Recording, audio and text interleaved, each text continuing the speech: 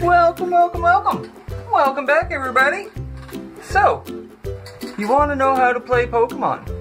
You want to know how to play with your friends, do you? At home? With family? Well, stay tuned, and Team Segrif will take you on a ride of a lifetime. Alright, here we go, guys. Alright, so, what we're going to do here, we got the first step. We made little bullet points so we can go step by step by step by step, right, Miss Segrif? Absolutely. Absolutely. We want you guys to have fun like we do here at home. And learning is fun, as long as it's done in a fun way. It sure is. Now, most of these are actually the trading card game online rules and professional rules.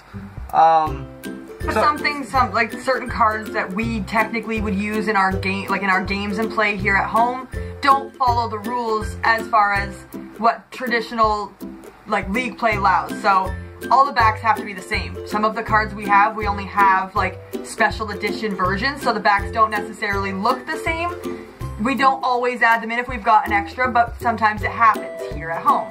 Some of these cards, for example, the little here's one army. here. Yep. So ones like these, they're not allowed in traditional, like an actual tournament play and league play and stuff, because they're visible. You can tell what they are if you really know your deck. And some of the cards are actually banned from tournament play for just being overpowered or other things. Just different reasons. So other than that, all these rules can be used for playing the actual game. So what we're going to do is we are going to start with part 1, which is building your deck. Now, we will clip that in here so you can actually take a peek, see, and you know, see how to actually build a deck, or just kind of a rough go through of how to build a deck. Yep. Then we will come back and get into how you use your deck. Exactly. Alright. See you in a second. Alright. So, for this part of the how to play Pokemon at home with your friends, family, and, well, whoever else you want to play with, we have the deck part. So, mine is called Rock Solid, because, bam, we solid. The missus is going to do hers here after this, and you get to see that too, because it's pretty cool. We're going to make them pretty quick though, because, you know, if you want to learn more about the actual decks we're using, you can check out the deck builds that will probably be coming after this at some point in time.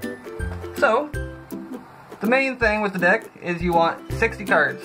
Well, you don't want. You have to have 60 cards. I want more than that, but I can't have more than that. So 60 cards. You can have that however you'd like. You can have mostly Pokemon, energy, trainers, whatever you really want. It's up to you. I like to go with a good variation of 20 trainers, 20 Pokemon, and 20 energy. Now that is variable depending on the decks I'm building. But for this one here, I wanted a pretty simple one because it's easier to explain. So, 20 of each, 20 trainers, 20 Pokemon, 20 energies. That's 60. We just did math. Yay! Yay us! Okay. Now, let's throw these together quickly. And, whoops. Literally throw them. We'll give them a quick little shuffle.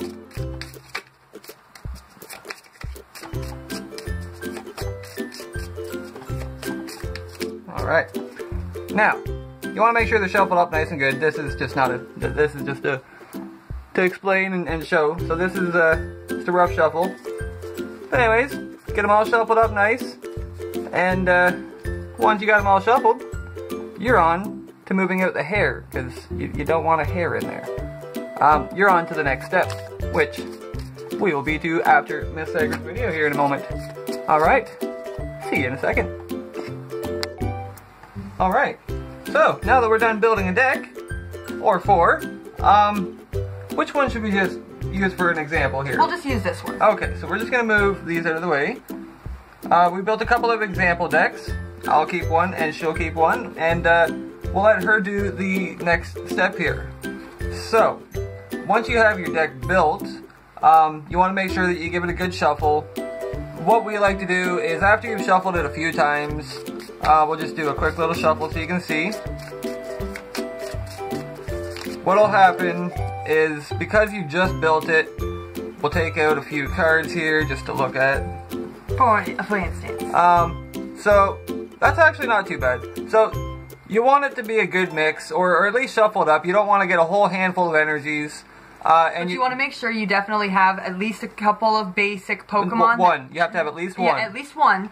One is good. Two is better, depending on the strength. If they're really, really low energy and really, you know. Yeah, you're not allowed to reshuffle if you have if you already have one basic. So if you have any basic, you have to take what's there.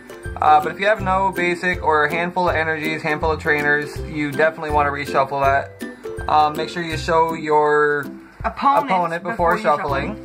Yep. And we will move on to step 2. So what is step 2? Hold on, before we continue to step 2. Oh, okay, yep. Mr. forgot a step. Oh, yeah, I forgot. It was on the side. Yep.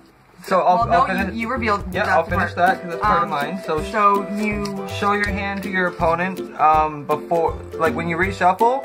You have to show your opponent what you had first so that they know while you're reshuffling and not just to get a better hand. And then your opponent gets an extra card when you reshuffle, like for every time. So, for example, the first time it happens, not a big deal. Second time it has to happen again, they get an extra card. Third time, so on, so on. On the off chance that your deck's really just being unfair, it gives them a bit of an advantage, so to speak. So now that we got that shuffled out, what is the next step? All right, want to use mine since it's already really shuffled, or? Sure. Okay. So slide that one over there. So the next step is you want to take your 7 cards, 4, 5, 6, 7. That is going to be your hand, and then you take your 6 for your prize cards. Now you don't look at your prize cards; they go aside for prizes. And they always stay face down. They always stay face down, unless, for example, you have something like a town map trainer supporter card that allows you to flip all of them over, or certain abilities or attacks that allow you to flip a particular card certain times like that. So there are special conditions in which you will get to see your prize cards, but it's not very likely. And you always want to have 7 in your hand to start. So this is not a terrible hand, but there is no trainers, so that can be bad. But for your first turn, this is actually a really good lineup. So hold it up a bit higher. So we have one basic that we can use, so that would become our active Pokemon. Okay, now show them how that works. So, what do you mean how that works? Well, you don't put it face up, right? Yeah, so to start off, you'd start with it face down. You would flip a coin to determine who goes first. Or roll a dice. Or roll a dice. Like we like to do, because my coin flipping is not good. Yeah, he doesn't always have the best luck with coin flipping, so he prefers not to. Here, I'm going to pass you... Just give me 1 second. I'm going to give you one more basic. Here, take that one. As a, for instance, for your bench, right? Yeah, so if, for example, you're given these 2, you would probably want to choose this one, hoping mostly because you've got just one basic energy attack. It's such a simple one. Exactly. Now, on the chance that you don't have the energy that corresponds, you would choose this one because then any energy that you might have can apply and he can use his attack. Yeah, so what does this mean? So this particular means no energy color is, any particular color is required. So whenever you see the symbol for the energy, you absolutely have to use that one, or a special energy that's like a rainbow energy or whatever. This means any energy can be used. So even though it's a fighting energy down below, you could use an electric, a water, so on and so forth. Yeah, but this one here means you have to use at least the one so this fighting. One is all blocked behind having fighting energy for him. If he doesn't have fighting energy, he cannot attack. But this one has at least one that can. Exactly, so in this instance, I would definitely put this one out on my bench, and I would put this one out as my active Pokemon. Now, how many can you have on your bench? You can have up to 5 on your bench. Now, what we always try to do is not fill the bench completely unless all of a sudden, if I get a bunch of GXs and big stomp cards, they're going to fill my bench because Mr. likes to use attacks that like to hit the bench. So higher energy or health points definitely translates to more protected bench because if you have no benched Pokemon, that's one way it's a guaranteed loss. If your active Pokemon goes down and there's nothing on the bench, you lose. Even if it's just your first turn. So, that would be that. Okay, and then you would continue until the actual turn starts. So when your turn starts... So the opponent would do the same thing now. So yeah, so imagine we had a bunch of regular... imagine these were all basics. We could put 2 or 3 down on our bench. Up to 5. Up to 5. So we'll just pretend all 5 of these are your basics here. I guess there's more, but... We'll pretend all 5 of those are your basics. Now, is that even on... Okay, that's just barely on the screen. And then we'll do one that way. We can show that we can actually lay a basic. Okay, so there's your basics, okay? Take one out. You got your active Pokemon. Now we're just gonna pretend that the opponent is doing the same thing over here. They're picking their active, whatever they have. They're your mirror. They do the exact same as you. Whatever they have for benched Pokemon, they got them over here. So that's how you start off. You don't put any energy trainers, nothing down right now. So now, can you grab us a coin? Never mind, they're right here. Okay. So now, we're gonna pretend the or the Mrs. and I are about to get started. So, what we would do is, someone would pick heads or tails, and we flip the coin. So heads, that would mean the Mrs. goes first. Alright, so now, what we're gonna do is it switches to her turn. So, she would flip over her basic. And her bench. Yeah, and your bench. And now, we would start with our turn here. So, to start off your turn, you always start by drawing one card. Okay, it's good. We got a trainer card. So, we can actually show a little bit of everything. Yep. On each turn, you can place any basic Pokemon that you have in your hand, up to 5. You can't have more than 5. So if we had a basic, just imagine, put one down. Exactly. We'll just pretend Golem here is a basic. Boom, we put him down. That's our turn there. Okay, we can attach one energy card per turn. So, we have 2 energy here, so we're going to choose to energize our active Pokemon because we want him to be able to attack. Now, I'm going to jump in with one of the extras. You can retreat once per your turn, so imagine he had 1 energy or you had a trainer card like the switch card Hold here. on, I was going to get to that in a sec. Yep, for that example. You can switch him out if you had one with a cheaper cost or this wasn't a fighting energy, so this one would be technically useless. You could switch it out for a different Pokemon that can use the energy that you have available. So not always attaching your energies to just your active Pokemon, prepping your bench a little bit with those 1 energy can sometimes be very, very handy. And you can switch beforehand to make it a little bit more useful if you've just energized a Pokemon you didn't want from the bench. Exactly. Okay, so now you're allowed your 1 energy per turn. You're allowed to use 1 supporter card per turn, which just gonna pretend that we had one in our hand here. So just give me a second here. Okay, there's one there. Perfect. So we're gonna pretend that we had a supporter card in our hand. So our supporter card here, you're allowed 1 of them per turn. Most of them tell you at the bottom or somewhere on the card how many you're allowed to use. So we're going to play our supporter card, which lets us draw 2 cards. During this turn, your Pokemon's attacks do 20 more damage to your opponent's active Pokemon. So now this goes into our discard pile, which is always beside your deck. So now we get to draw 2 cards because of that, which is good. We pulled some more energy. We can't put any more down though because this is the first turn. So now we're allowed to use how many items or tool cards, Miss Sager? We are allowed to put down as many item and tool cards as we want to use in a turn, because most of the time you don't really have that many to be able to use at a time anyways. Only 1 tool card per Pokemon though, unless it tells you otherwise on the card. Some Pokemon have exceptions. Will let you, yep. But it's very, very rare. But with supporters and stadium cards, they're the only 2 that you're only allowed to place 1 down per turn. Yep. Items and tools, as many as you want. Okay, so now we're going to jump to the trainer. We don't need to use it, but I'm just going to explain, and we want to show you everything. So you're allowed 1 item, or not one item. You're allowed multiple items, but we only have 1. So we're going to use our switch card. So now we're going to switch our Buzzwole. Do you have any other energies that isn't fighting in here? Don't worry about what all's in that deck. Well, no, I'm just looking for different energies. Oh, no, there's not. Okay. Okay, so we're gonna looking through my deck. I'm trying to stop you. No, I'm not actually looking at it. I'll stop you with that later. So we're gonna switch to Silicobra. We didn't have to do that, but we're just gonna pretend. We'll pretend he's already energized too, just for instance. Okay. So now that we've used our item, we've used our supporter, we've got all that stuff out of the way. We've done basically everything but attack now. So now you want to make sure you're always checking for any abilities. So now we have a Flygon here that has an ability. So his ability As long as this Pokemon is your active Pokemon, all of your Pokemon take 30 less damage from your opponent's attacks. So, he's not our active Pokemon, so his ability won't take effect right now. But, you always want to be checking that because some of them will actually work from your bench.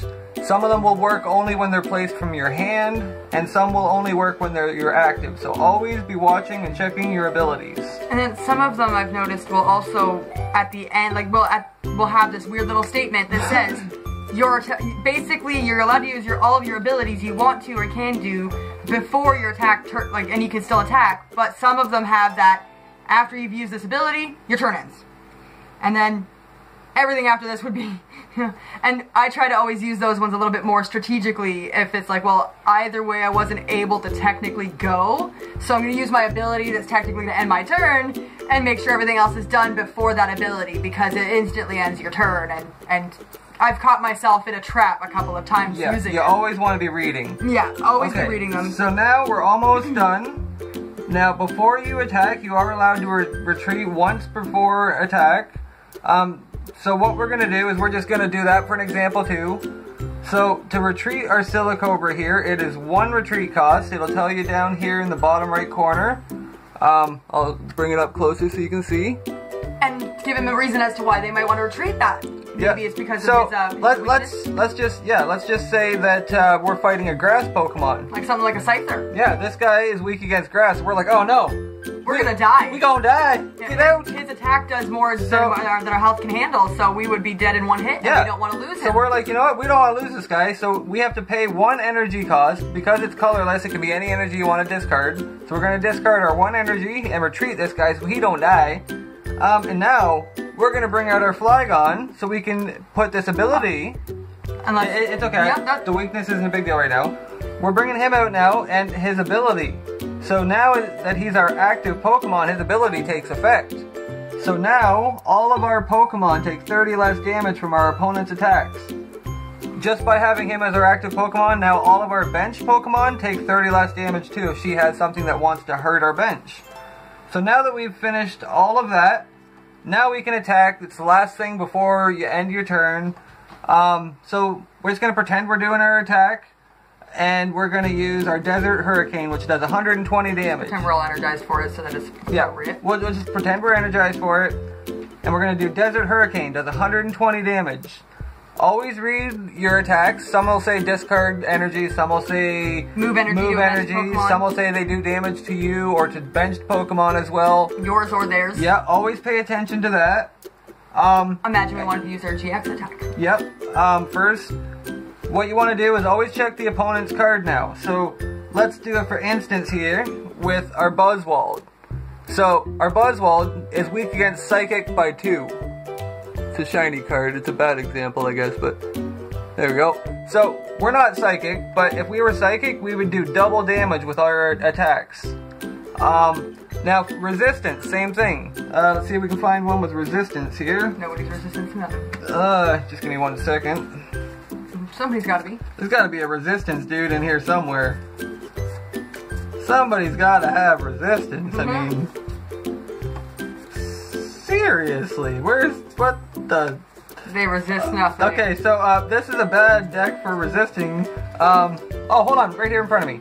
Okay. So, Ghastly here we go. Perfect example, actually. So, Ghastly is resistance to -20. That means it takes 20 damage off of our attacks before weakness and resistance. So, for example, the 120, before it does any of the extras, it would take off the 20 and bring it down to 100. Exactly. So it'd just be 100 flat, and then, for example, if it was weak against it, that would bring it from a 120 to a 240, before even doing any of these extra things. Okay, so now, we would do our damage. Boom! Ghastly would be dead. Well beyond dead. Knocked out, because they don't die. No. Because whatever damage you do, you take off their health points. Now, Ghastly only has 50 health points. So even being resistant, it's not helping him any. Yeah, he gone. We're going to keep him there again, because he's our example Pokemon. So now, we're going to move on to... Okay, so now, that's all of that. We've talked about weakness, resistance, retreat. So now, let's move on to Ghastly. So, would you like to take over Ghastly here? We need to explain. Oh, Ghastly doesn't do. Hold on. We need someone that does some poisoning. Okay. You talk about the poison stuff while I find somebody. Okay. I might have to just switch decks. Well, honestly, we could probably just for an example on him, because it doesn't matter. Okay, yeah, we'll just pretend. Okay. So, pass me the other tin, because I need the other counters. Okay. So, first thing we'll talk about is what happens if your opponent does any of these following conditions, what they consider these special conditions. Yeah, your special conditions. So, with those include things like you're burned, you're poisoned, you're paralyzed, you're asleep, you're confusion, all of those things. Confusion pretty much sticks on you until you've gone to the bench.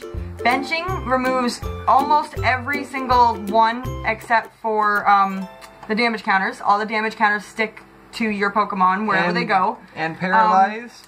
Because you're paralyzed and you're asleep, you cannot retreat. Yep. And you cannot bring them back or anything like that, so they're stuck. Unless you have something like a switch card. A special card or something that allows. So, confusion gets removed, your burn heals, poison goes away, all that, if you go to the bench. Alright, so now we'll talk about what actually happens for poison. You get this little marker here, you throw it down. And it lets everybody know that you've been poisoned. And then you take the appropriate amount of damage. So basically it's supposed to be 1 damage counter in between turns. Unless you have a specialized card. Unless you have a specialized card that states, okay, your opponent's going to take 4 damage counters in between turns from poison and so on and so forth. So every single time a turn would go back and forth. And that's both turns too. Yeah, so I thought it was 1 at first, and then we had to actually look it up, and it turns out, nope, it's in between every turn. Mine and hers, and then in between hers and mine. So that's... It stacks up pretty quick, especially on some weaker Pokemon. And then with the burn, it takes 2 in between. So same thing, but we like to use this marker here. To kind of give a heads up. So it takes 2, and then the opponent would have to flip in order to see if it gets removed or if they stay burned for the following turn. So in between turns it would do 20 damage, then you flip.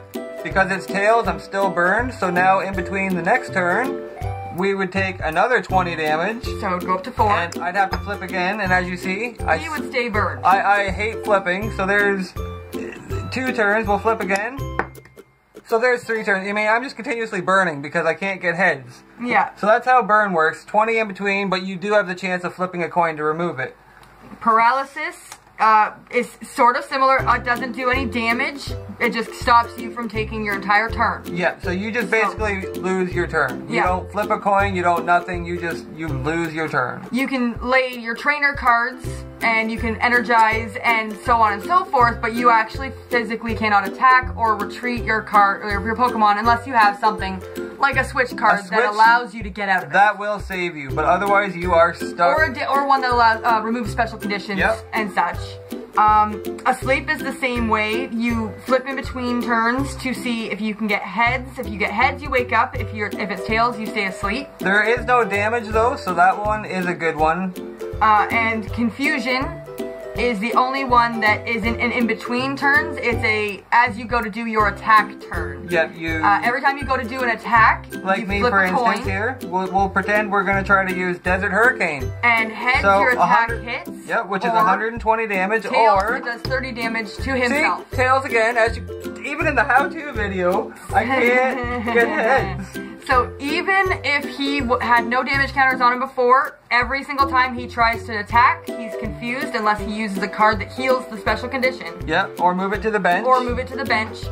He stays confused and will continue to do 30 damage to himself every single time he attempts to attack. Okay, I quit. I'm going home. I'm done. She can finish. And so, as you see, flipping the coin can really help and hinder, and the ones that have to happen in between turns are the poison, the burn, the paralysis, and the asleep.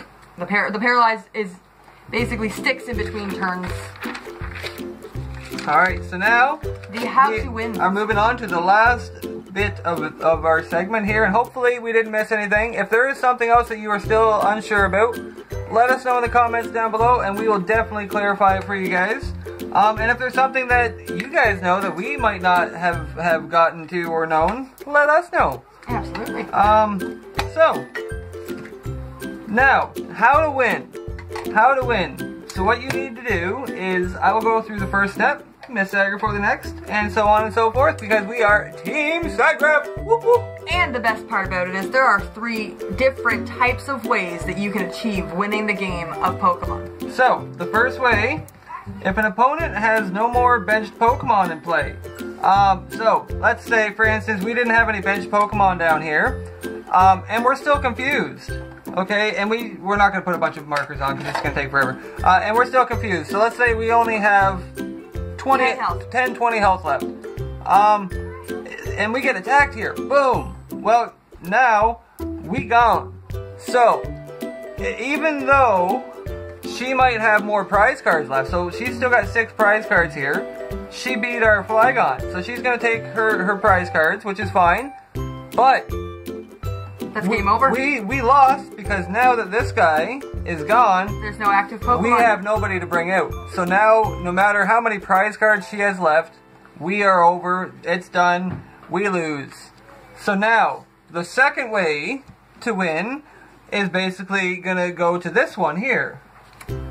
So, the next one is if your draw card pile is completely gone. So you go to start your next turn and you cannot draw a card. Yep.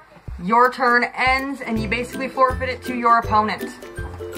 So no cards to draw means no next turn, which means you cannot go. So if you have, for instance, too many cards that are discarding cards, or you're continuously lost zone cards. Yeah, you're continuously discarding your cards. Let's say, for instance, this is here. Well, alright, so this is our turn, we're finishing up, and we just used a supporter that says, hey, draw 2 cards. Okay, cool. Well, we take our 2 cards, well, guess what? We just killed ourselves, basically, because now it doesn't even matter how this turn goes, we lost. Yeah. We just lost by picking up those 2 cards. So even if we had a whole bench full of Pokemon, we had everybody energized, we could have stomped all the way through the game, we don't have a draw pile left. Therefore, forfeit, the other person automatically wins. So always make sure to be keeping an eye on your draw pile and try to keep some cards in your in your hand or in your deck. Yep, and if it'll allow you to put things from your discard pile back. Exactly. That way you can always be recycling and replenishing that draw pile at least a couple times. So now the last way to win, and the best way, easiest way that most people do win, is by collecting your prize cards. So every time you knock out a regular Pokemon, like just a Rhydon, he's not an EX, a GX, a tag team, nothing like that, you collect 1 prize card.